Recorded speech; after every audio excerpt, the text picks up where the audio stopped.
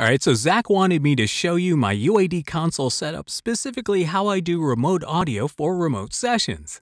And the little trick that I have here is something I've been doing for over 15 years, and it works really great. So check this out. You're listening to The Dangerous Mind of Mark Yoshimoto Nemkov. No excuses, no BS, no pants. All right, welcome back to another episode of How the Sausage is Made. And when you're doing a remote session, right, you generally just have to send your audio to the client so they can hear it, and your audio is mostly just your voice, right? Well, that works usually very simply with almost any of the telecommunications streaming platforms, Skype, Zoom, Google Meet, etc. Plug into input 1 on your interface, and that's what goes out. But when you're doing VO sometimes remotely, the client will ask you, "Can I hear that back?" after you've done a take. And the problem with that is you have to have a system that allows you to route your playback audio to the client. So if you notice over here, what I have is my input and output for Zoom. This is the Zoom settings window. Is not the universal audio Thunderbolt choice. It's Scarlett 616 USB. It's a separate interface. So I'm using a completely separate interface as my telecommunications hub. All the audio that goes to the client goes into the Scarlett, and the audio back from the client through the app comes back through the Scarlett as well. So the return audio from the Scarlett comes back via SPDIF, right? If I hit test speaker, you'll see it's playing back right here in the Skype window. But you don't hear it because it's not in the 2-bus, but I hear it in my headphones. All right, so this is approximately what you're hearing.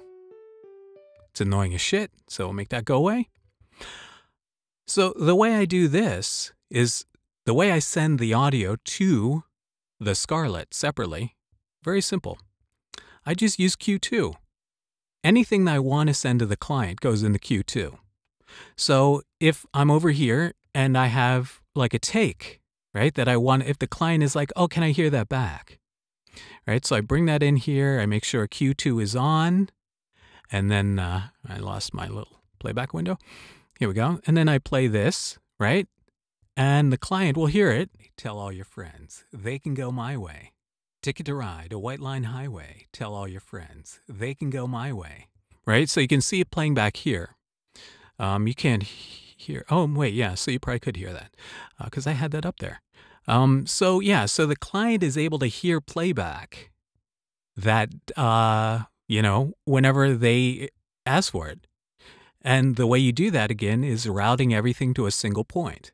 And that point being the 616, and the way I route it is through Q2. Yeah, right? And then it goes into the 616, SPDIF in, SPDIF out, and you go over here, right? And then Q outputs, and this is set for SPDIF. And if your interface doesn't have digital in, digital out, if it's just analog in, analog out, that's fine because the client is really just monitoring audio. An analog in and out is not going to make that much of a difference because you're just hearing them talk. It's just a talk back. So you can use analog 7, 8, which is what I send out of the back of the Apollo Duo rack system. So I send the Q down as a stereo pair through a separate output into the 616, and there you go.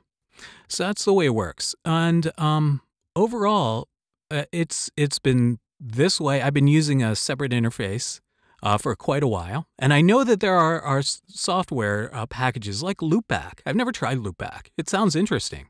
I'm sure Loopback does all this. But I'm just used to using a second interface. And you know what? Who doesn't have like a second interface? So once you've kind of graduated up to a level where you're working and stuff, you probably have an old interface or a spare interface. So I just uses my telecommunications interface. This is simple. All right. Well, that's pretty much it.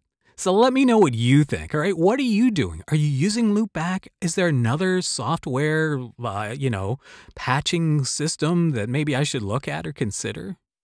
Or do I just stick with my kind of, using leftover stuff that was in my closet to, fix this and make a solution that works? All right. Tell me what you think. All right. Until next time, This is Mark Yoshimoto Nemkov, fading to black.